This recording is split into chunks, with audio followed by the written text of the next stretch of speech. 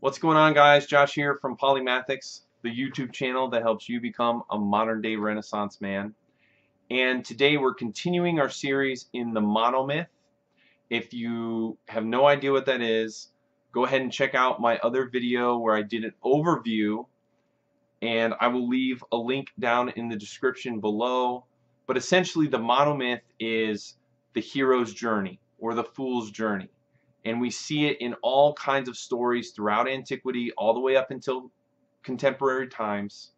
Several of the major blockbuster Hollywood movies are not necessarily based on the Monomyth, but they follow it.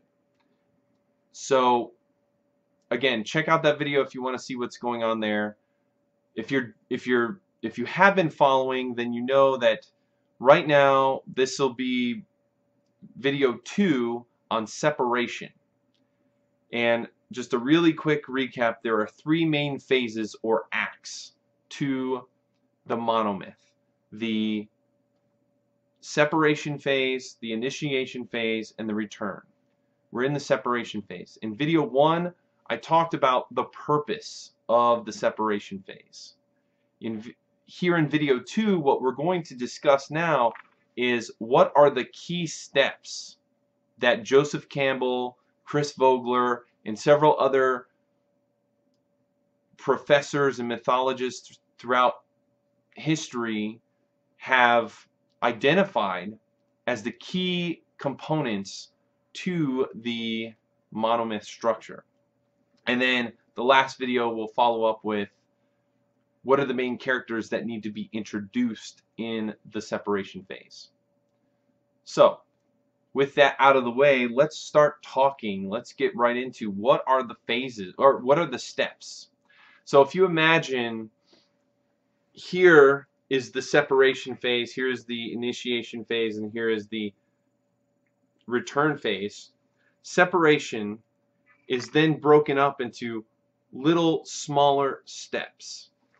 And kind of like if you were to view the United States, it says it's one big nation, but then if you break it up, you have the East Coast, the West Coast, and the middle, right? The center. And then if you were to break each of those up, then you have all the different separate states. This is the same kind of concept. So the first step that we see, and I spoke about this before, you can look at prologues and hooks as sort of contemporary devices that writers use now in order to help build that foundation for their story, but they're not necessarily part of the Monomyth, and they're not a necessity. What I will say is this: I have other videos on that topic, so you can check those out. Bottom line is, you can use them if you want. You don't have to use them if you don't want. But where the Monomyth really starts is the hero in their mundane world. So the hero is normally in a place, the ordinary world, where they live, they breathe, and we get to see them and the choices that they make in terms of how do they spend their free time? What job have they chosen as their profession? Or did they have a choice? Sometimes that's a big thing in this world building, is showing that certain classes of people don't have a choice. And maybe that's what the journey is all about, is helping them make a choice for their own, as in terms of making their own life decisions. So a lot about what you show in that beginning part will give the audience a glimpse into what kind of world do you have here. And one of the things that I failed to mention in my last video on the purpose is, you want to set up, during the separation phase, you really want to set up the world rules. What are the rules, the technology, and all of this other stuff that the hero is going to interact with? And now that I think about it, I'll do a whole nother video on that. But the bottom line is, you want to set that standard straight away, so that, again, kind of like you won't expect a hero on a desert island to have access to a machine gun. On the flip side, you don't expect a hero who lives in a spaceship to use bow and arrows. So those kind of rules you want to set up early, particularly when it comes to magic or things like magic, for example, the Force in Star Wars, or some sort of technology that seems like magic. You want to give a brief overview, and then during the course of the story, then you can start developing it. So what does that look like?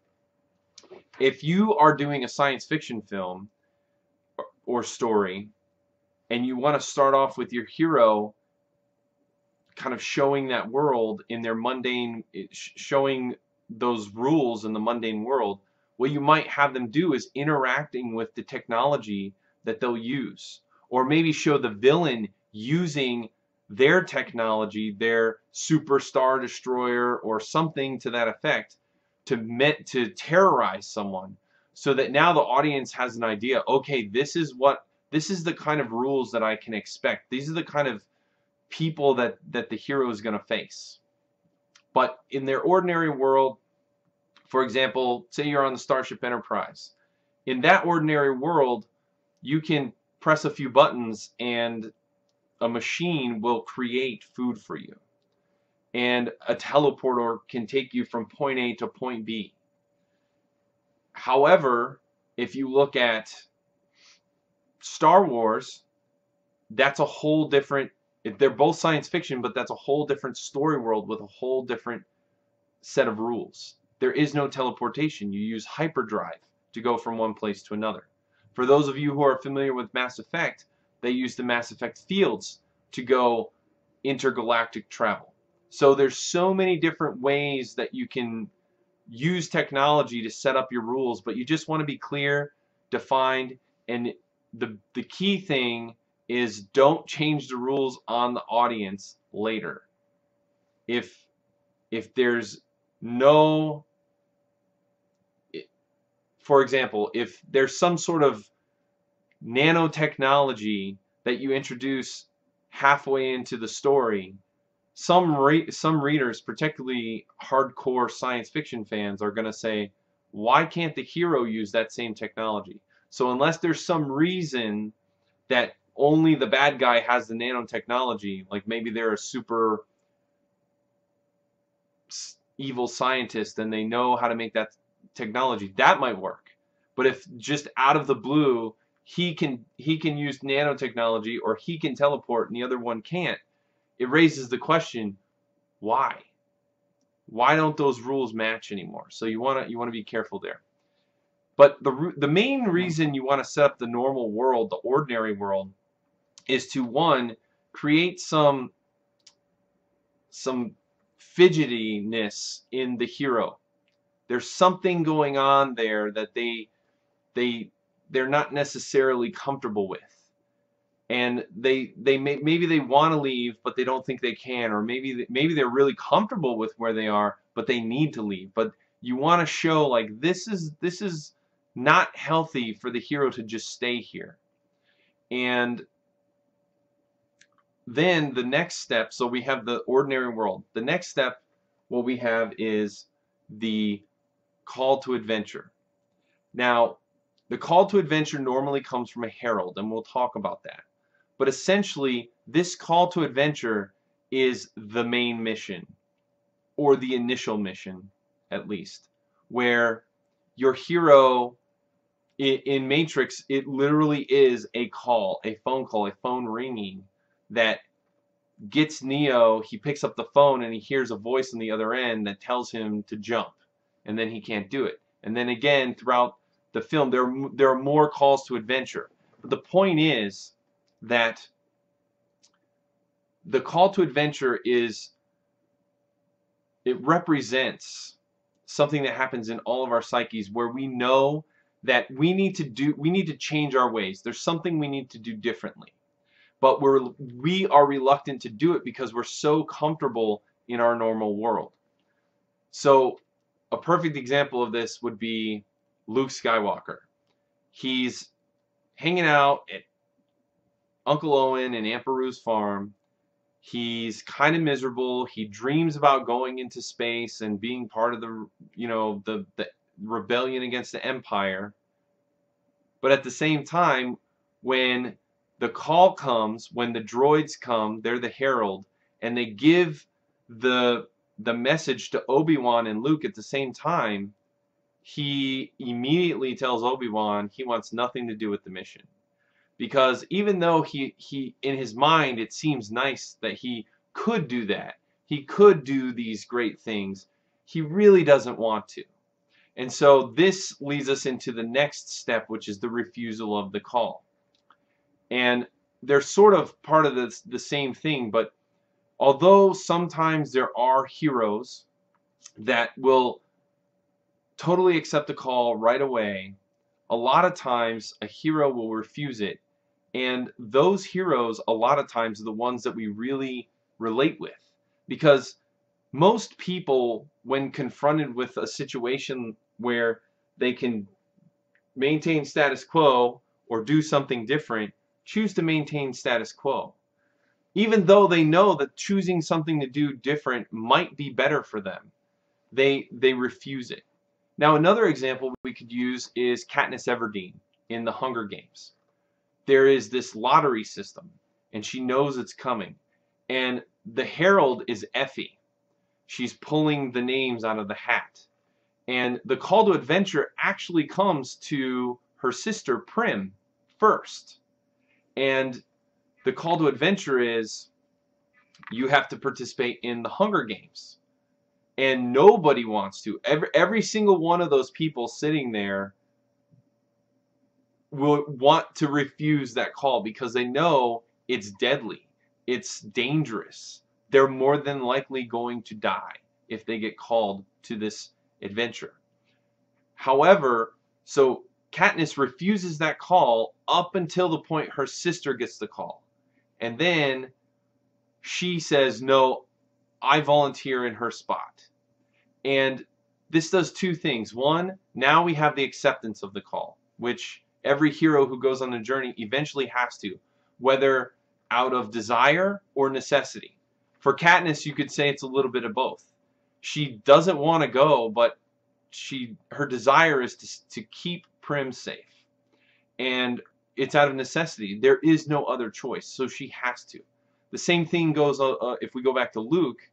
He initially tells Obi-Wan he doesn't want to go. But then when they find out that the stormtroopers have killed Uncle Owen and Aunt Beru, Luke realizes, one, this is personal. No one is safe, not even the innocent people like farmers like Uncle Owen and Aunt Beru. And two, he realizes he has nothing left. He has no other choice but to go out and try to make a difference so that this same thing doesn't happen to other people, to other innocent people. And there are several other examples of calls to adventure. I think The Hobbit is a very interesting one, where Gandalf comes, the dwarves come, they tell him about this burglar job, and he's completely against it. And then he kind of sleeps on it, and he realizes that although it's going to be dangerous, he realizes that there's some benefit to going out on a journey. He knows that he'll come back different, but he feels like it's worth the risk because he wants to see the wide world. And over the course of the story, we see Bilbo grow and develop as a person and a character until when he comes back, he's almost unrecognizable because he's no longer spineless. He has a backbone. So after the call to adventure has been accepted, normally the next step is going to be the mentor. And mentor is a word that Chris Vogler uses in his book, the writer's journey.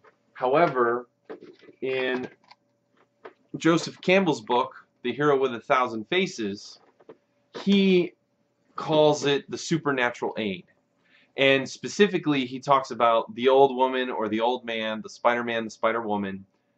And in a lot of the old stories from antiquity, that's who that was. And the reason is because, we'll talk about this more in archetypes, but an older person represented someone who had gone out, seen the world, done things, and obviously succeeded, because they wouldn't have lived that long to be old had they not succeeded. So the way Chris Vogler kind of tweaks that and just says mentor is, it doesn't have to be someone that's older. It can be someone who is the same age. It could be someone that's younger. It could be someone that's crazy.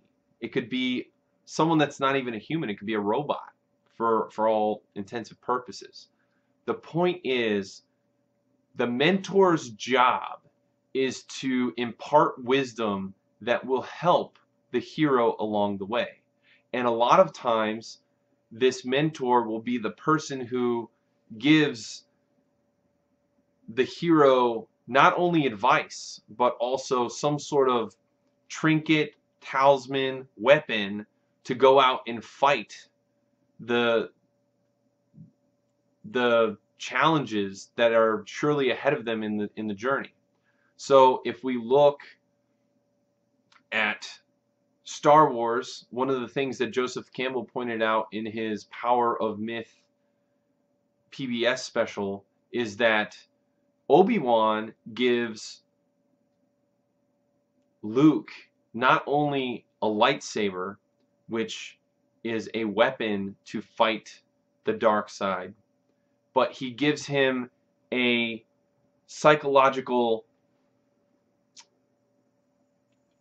order standpoint to go off of, which is the Force and trusting in yourself. And as the trilogy goes on, we learn more about the Force. There's a light side and a dark side, and temptation and all of these other things. But the mentor gives these tools, some tangible, some intangible, for the hero to go out and succeed in their tests. And we see this again too in the Lord of the Rings. It's both a blessing and a curse that Frodo gets the Ring of Power. It gives him, it's something he is able to use in his future challenges to stay alive and stay safe, but it also corrupts him. And this is a very interesting thing. A note on these magical weapons in general is that it's sometimes good to show that this weapon is not always safe, because that adds an extra layer of conflict. In a lot of magic, quote unquote, like in a lot of fantasy genres, stories, narratives, what they'll do is, for whatever magic you use, it depletes you. There is some sort of penalty on your energy or on others. You have to sacrifice something. And that's also a very interesting way to go, because it helps create conflict. So if, again, this is a lot of different phases, so I just want to go back. We went from the normal world to the call, to the refusal of the call, to the acceptance of the call, to finding a mentor, or sometimes the mentor finds you, to receiving gifts, talismans, weapons for your journey. Now the next thing that's going to happen, or what has kind of should have been happening throughout ever since the hero was in their ordinary world, is they're going to come across threshold guardians. Now both the herald and the mentor can start out as threshold guardians, but as they progress, they take on more defined roles. We'll also see that some of the other people that the hero comes in contact with, such as rivals or allies, and of course the villain themselves, will appear as a threshold guardian. And an example of a threshold guardian from the old stories would be an ogre standing at a bridge. So think of Dora the Explorer, where you have the grumpy old troll who lives under the bridge, right? That is a perfect archetype of a threshold guardian. You have to defeat them in some challenge in order to pass into the threshold, or to go further into the threshold. And what Joseph Campbell points out, and actually Chris Vogler as well, is that sometimes it's not necessarily fighting them or defeating them. Sometimes it's absorbing their energy, learning from them. And a good example of this would be Han Solo and Chewbacca. In Star Wars, they are initially kind of a rival. They're definitely a threshold guardian because Luke and Obi-Wan need some way out of the system, and the only real way is to find a cheap pilot that will be discreet about where they want to go. So over time, though, Han and Chewbacca become allies, and Luke absorbs them in the sense that he befriends them, and he then gains their expertise, their knowledge, sometimes their buffoonery, also the Falcon and the ability to travel at light speed, all of these different things.